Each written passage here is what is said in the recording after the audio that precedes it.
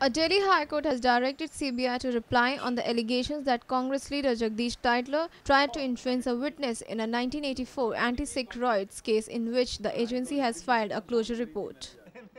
Today in the case against Jagdish Tytler, we argued before the court that on the basis of the closure report, the CBI has itself mentioned in the closure report that there is evidence found against Jagdish Tytler influencing the witnesses. He has sent the son of the prime witness Surinder Singh's son, Narinder Singh. He sent him to Canada, and he also paid money to Surinder Singh and Narinder Singh. And when Surinder Singh gave statement against Jagdish Tytler, Tytler asked Narinder Singh to pressurize his father to give the statement in favor of Jagdish Tytler.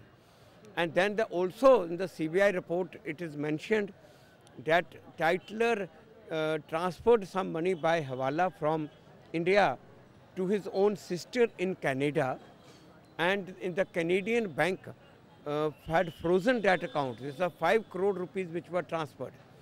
Tytler got that money defrozen, and then he gave that money to the witnesses. So the court has today asked the CBI to reply to the court and inform the court that what action CBI has taken on these two things. Powered by NNIS.